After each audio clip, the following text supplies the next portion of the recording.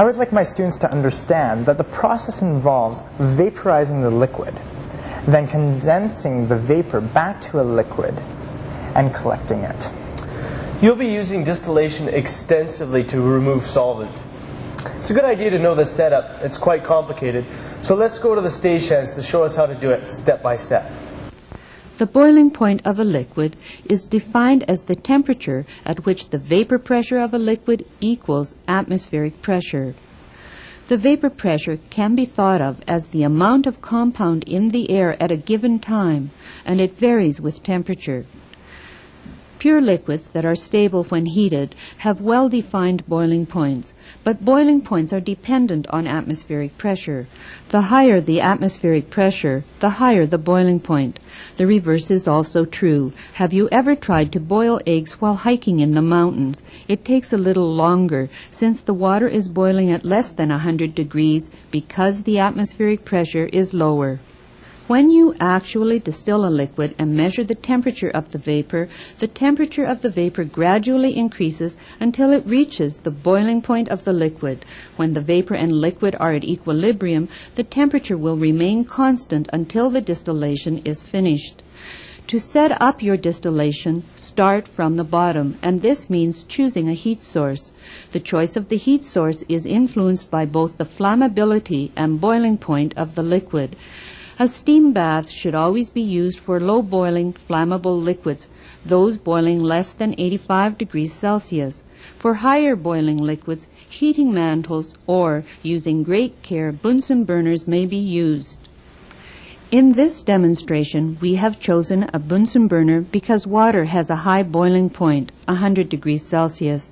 The Bunsen burner has two controls, a needle valve on the bottom and an air inlet located as a collar at the bottom of the barrel. The needle valve is used to regulate gas flow, while the air inlet adds oxygen from the air. To use a Bunsen burner, get your match or ignition source ready, then close the air inlet completely. Turn on the gas tap at the bench and light the burner while opening the needle valve about a quarter turn. This should produce a pale blue or orange-yellow flame of about 15 centimeters high. Start opening the air inlet by twisting the bottom collar of the barrel. Do not touch the top, it is hot. Adjust the air until a double blue flame results as shown. To shut off the burner, close the gas tap on the bench. Let us complete the assembly of the distillation apparatus. You will need an iron ring and heat-resistant gauze to place below your flask. The gauze is used to spread the heat and prevent cracking your flask.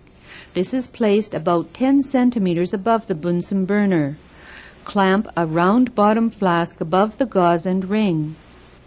Choose a flask of an appropriate size for the volume of liquid to be distilled. It should be about half full at the start of the distillation. In this example, we will be distilling about 50 milliliters of solution, so we are using a 100 milliliter round bottom flask. Add some boiling stones, then pour the liquid in using a funnel.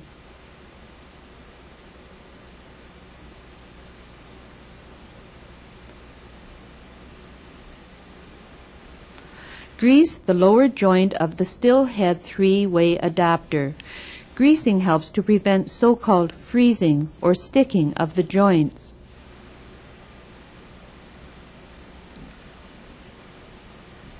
Place this joint in the neck of the round bottom flask, thereby building a distillation flask. Lightly grease the inside of the thermometer adapter. Then position the thermometer bulb at the upper edge of the adapter side arm. When done this way, the thermometer bulb will be properly moistened by the vapors and give a true boiling point reading. The distillate is collected in the receiving flask. Loosely clamp the receiving flask and place it approximately where it belongs. Lightly grease the condenser and insert it in the vacuum adapter. Align the condenser with the joint on the sidearm of the distillation flask and complete the assembly by inserting the vacuum adapter into the neck of the receiving round-bottom flask. Clamp your condenser using the metal joint clamps. Note the location of all clamps. A common tendency of beginning students is to over-clamp apparatus. Too many technical clamps can stress the glassware, causing it to break. Avoid placing undue pressure on the glassware. Tighten the clamps only enough to hold each piece in place. You are now ready to distill, but first ask yourself, have I made a bomb? Never heat a closed system. It may explode or fly apart. Have a look at the vacuum adapter sidearm. If it has an opening to allow pressure to equalize, then the question has been answered. This is not a sealed system and not a bomb. Start your distillation by adjusting the water flow through the condenser to a modest flow rate. No benefit is gained from a fast flow, as the increased pressure in the apparatus may cause a piece of rubber tubing to pop off and cause an unexpected bath. It is good practice to clamp the hoses to the condenser and to the water faucet. Apply heat at such a rate that the liquid begins to boil gently and the reflux ring of condensing vapor rises slowly into the still head.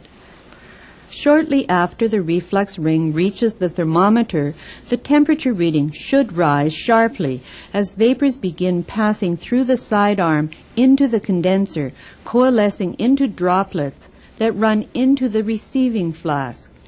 As the first few droplets come over, the thermometer reading should rise to an equilibrium value. Record the value at which the temperature stabilizes, and check the thermometer reading frequently throughout the distillation. Distill the liquid at a rate of about 1 to 3 drops per second. Collect the distillate until the upper end of the expected boiling range is reached, or until only a small volume of liquid remains in the boiling flask. Remove the heat source and transfer the distillate to another container. Disassemble and clean the apparatus as soon as possible after the distillation is completed. Let us review the steps to assemble the apparatus and carry out the distillation of a liquid.